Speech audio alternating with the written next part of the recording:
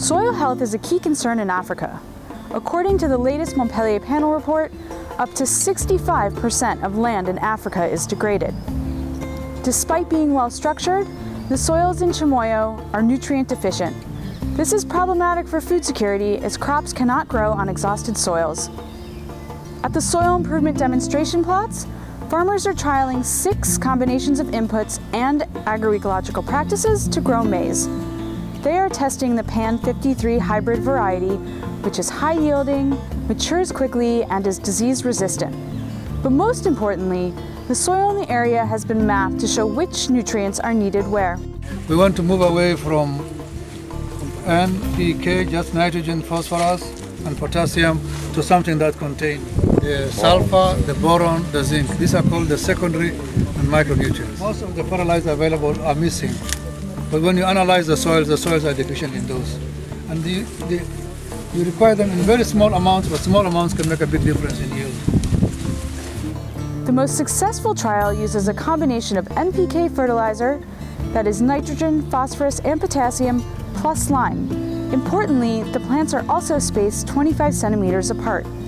The fertilizer is applied in a very small, precise amount, measured from a bottle lid, which we call microdosing. This replaces the nutrients depleted from the soil directly to the plant root. The lime reduces soil acidity and encourages better uptake of nutrients from the plants.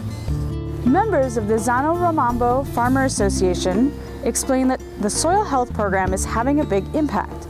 The association has been able to double its yields and income from maize from a combination of access to improved seeds, fertilizer, training, and by virtue of the increased purchasing power that comes from being in an association.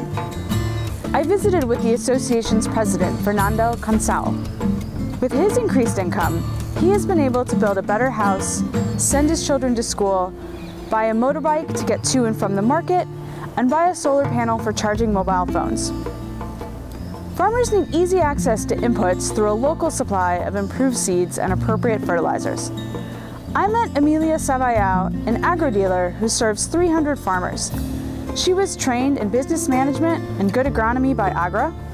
In addition to selling inputs, she also gives advice to farmers on how to best manage their soil and the right types of fertilizer to use. This is very important because, as we have seen, different soils need different kinds of nutrients. This trip to Mozambique showed that soil testing, access to the right types of inputs, selective targeting of fertilizers, training, and participation in farmers' associations improve food security and livelihoods. For the Montpellier panel's recommendations for conserving, restoring, and enhancing Africa's soils, visit our website.